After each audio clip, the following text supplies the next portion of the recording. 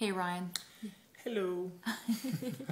Okay, so I've kind of lost track. I think we're probably a good solid 3 weeks into this naked lifestyle for you.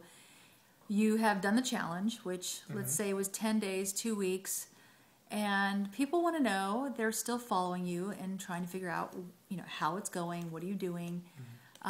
You've come up against some issues like, hello, Thanksgiving, gobble, Yes. gobble, and Holidays. traveling, right?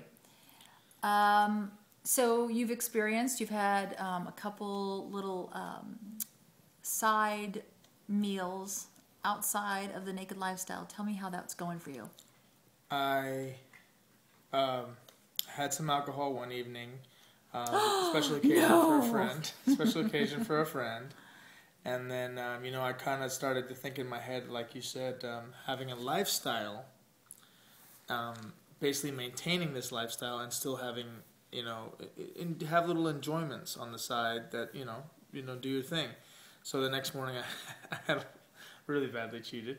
Lobster. You didn't cheat. You didn't cheat. No, I didn't cheat. It's part of finding balance. Yeah. It's the natural instinct when you're doing this to think I'm cheating. But like you said, it's more of a lifestyle change. So I had a lobster burrito the next day. Lobster burrito. I have to admit, my smelling and my taste buds are so heightened that I wanted more greens. Like, I had a green juice right after the burrito, and I got right back on it, and I craved it. Like today, I had a snack. It was a whole thing of broccoli raw. I just cut it into florets and dipped it in like a very nice, very veggie guacamole, spicy. And it was amazing, and I craved it, and it tasted so good. Like, the tasting of vegetables, it's not like, kids are like, it doesn't taste. I mean, it's amazing, and I crave it.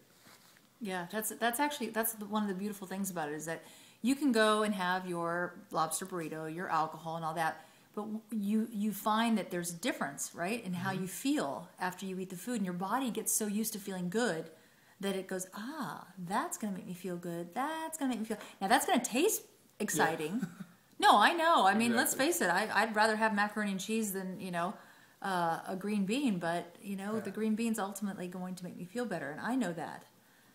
Like, I was back on it today, and I felt a lot better. And we just went to dinner with our family. And, I indulged a little bit. But I kept it veggie, but I did have some red meat.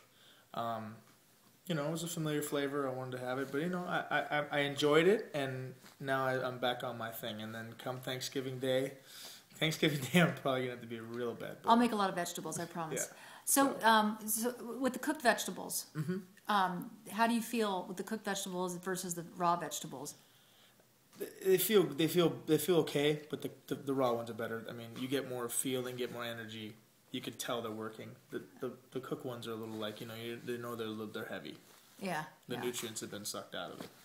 Yeah, it's definitely a different feeling. Okay, well, thank you, and we're going to check in on... We're actually going to be interviewing you tomorrow for the Naked Zone website, and then we'll check in on Thanksgiving. Perfect. Gobble, gobble. Later, guys. Happy Thanksgiving.